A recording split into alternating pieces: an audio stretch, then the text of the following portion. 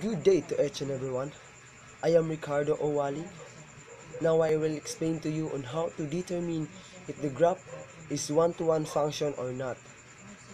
So what is one-to-one function? A relation is one-to-one function if and only if each element of each domain corresponds to a unique element in each range and each element of each range corresponds to a unique element in each domain. To determine whether the graph of a function is one-to-one function, the horizontal line test is used. So what is horizontal line test? Horizontal line test, a function f is a one-to-one function if and only if no horizontal line domain through the graph of f intersect it more than once. So in determining the graph, if one-to-one function, if horizontal line test intercept or correspond only one point. So I will give an example.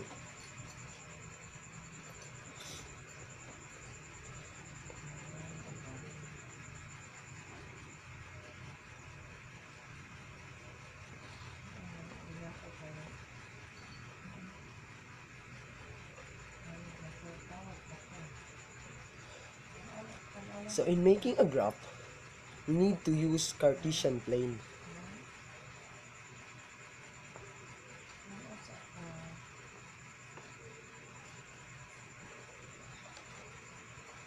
So this is a Cartesian plane. So this is the y coordinate and this is the x coordinate.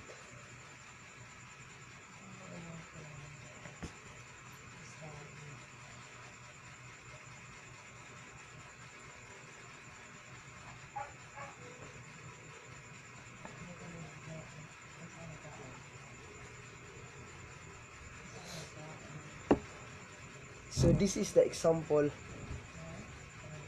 of one-to-one function. As you can see, it the line intercept only one point, as you can see. So I will give you another example.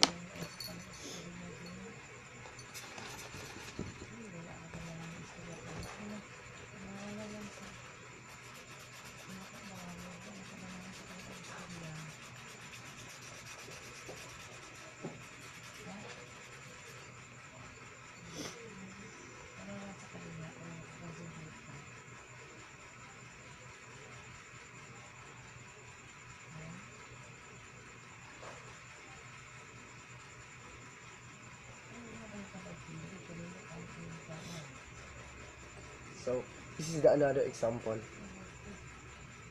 As you can see, it only correspond only one point.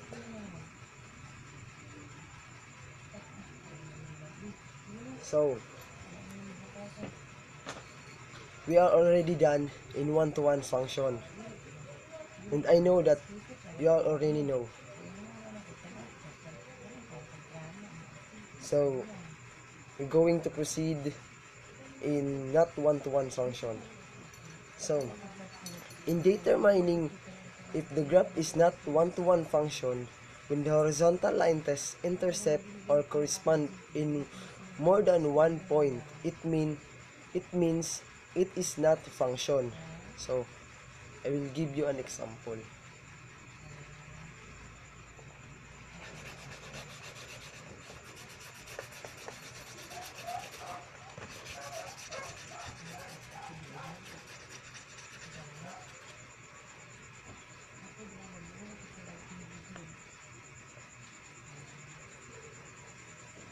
So in making a graph, like I said, we need to use a Cartesian plane.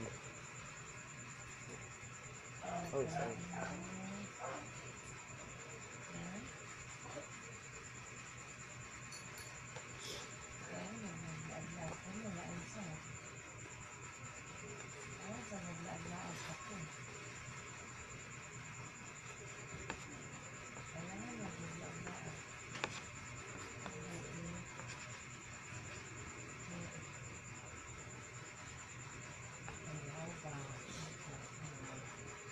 So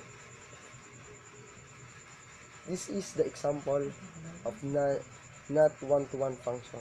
As you can see in my drawing, they correspond 2 points, more than 1 point.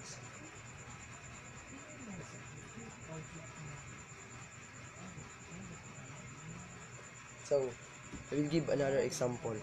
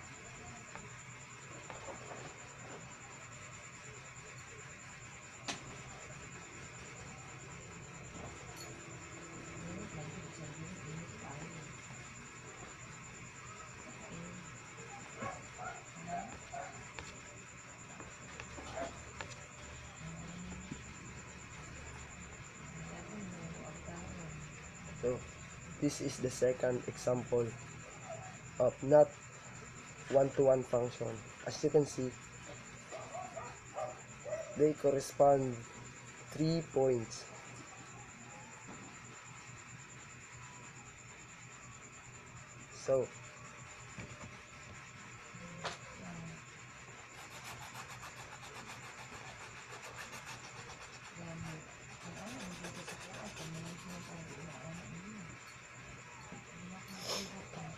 So before I end this video tutorial, I will give a motto or self motivation.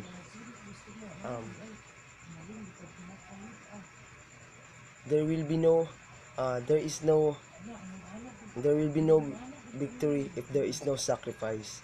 So always remember, um, be think positive, and that's all for this day. Thank you.